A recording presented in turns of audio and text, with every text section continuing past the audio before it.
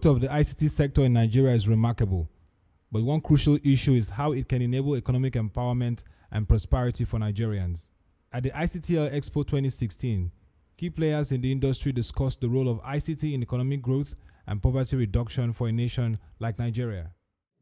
I want to tell the House today, ICT, it is a major tool to any economic development in any part of the world. In fact, we should build it strongly. It is a major tool. And when you are saying empowering through ICT, what do we mean? We must become producers. Again, one sentence came out slightly, but it is actually a strong sentence. That for everything I'm holding, a Chinese man is thinking of how to produce it, not how to buy it. So if we, as a nation, are going to put our people to work and not take the output from the lowest of the low in China that has the power of the state behind them, or the United States or Europe or any of these emerging economies, then we have to decide on what we want to encourage and protect. So I think we need to be pragmatic as a society and really just look at that common interest. Yes, we may have to live with something that's not as great as the best you can get out of China, but let's set goals and let's set benchmarks for us to improve and actually build capacity so we can do better. Stakeholders speak further on how ICT can boost Nigeria's economy. The entry barrier to start producing results in ICT is much shorter.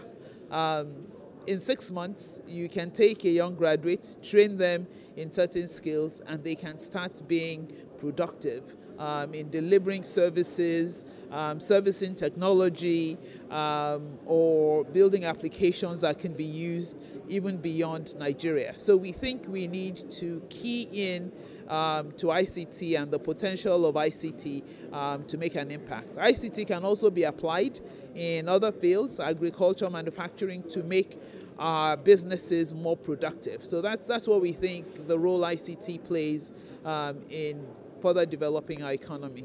The first thing you need to do is build a website. You know, what is your skill? What is your degree? How are you going to further your knowledge in that department? And then once you know what you want to do, build a website. It doesn't have to be the best website in day one. It can just be a small website introducing yourself, introducing a service or two that you can offer.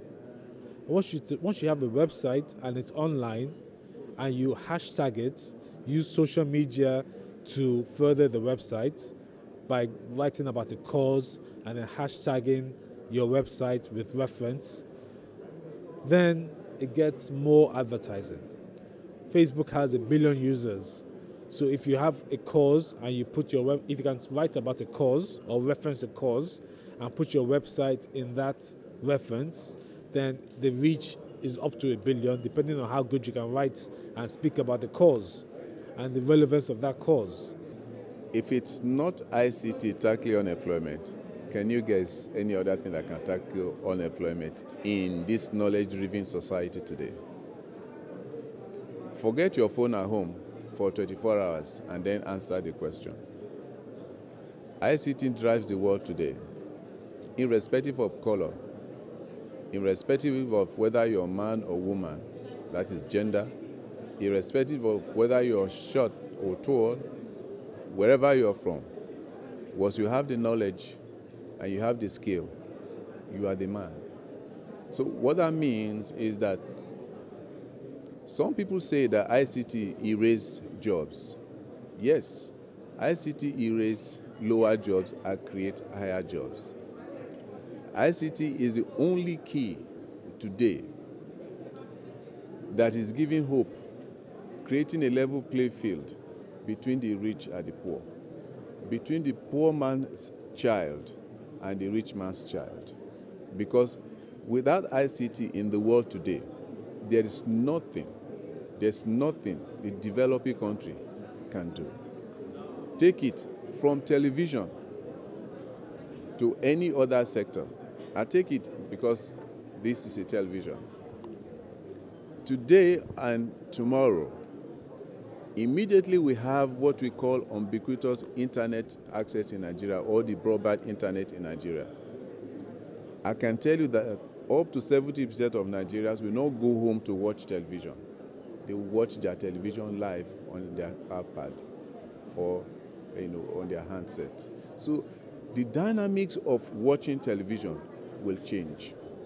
And you can also see that the advertising rate or budget is also going towards that line. Okay? So take a look at the other areas like agriculture, like fashion and the rest of it. There are a lot of young men and women today that cannot afford shops. Okay? They just design from their homes and they post it on the Instagram or Facebook, and then people order for those things, and those things, people come to buy them. So we don't have any other option than to develop this country in the manner that, on the basis of ICT. And I tell you on the very last note, our hope as a nation, our hope, what we're looking for, is no longer in our soil. Our wealth is no longer in our soil. Our wealth is now in our head. It's what we can do with our head. So our educational facilities, our teaching must be updated in such a way that is in line with global practice. ICT indeed holds great promises for Nigeria in the area of innovation, enterprise development, and an economic revolution.